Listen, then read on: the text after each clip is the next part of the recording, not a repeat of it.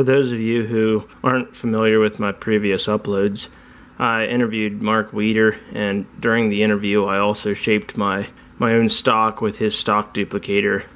I won a barrel at a shoot in Port Royal at Standing Stone back in May. I had Bobby Hoyt make me a 44-inch 20-gauge barrel with a 58 caliber choke and a 62 caliber cylinder bore so that I can shoot round ball or shot, as well as have a good tight patterning turkey choke to hopefully kill a bird this coming spring. Let's get into the pictures of the build along, and then we'll go over the gun at the end of the video. Thanks for watching.